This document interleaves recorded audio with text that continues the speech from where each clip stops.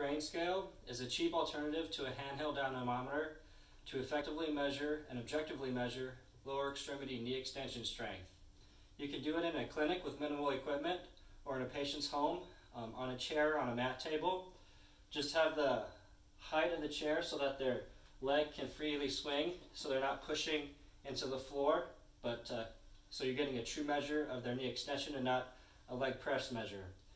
So you have a strap connected to their ankle and one to the back leg of the chair with the crane scale in the middle, and you'll have them kick out, and then you can record or you can view the highest number that they get to. The crane scale doesn't record it, so you have to watch as they're doing the performance, but a crane scale is much cheaper and is easy to use.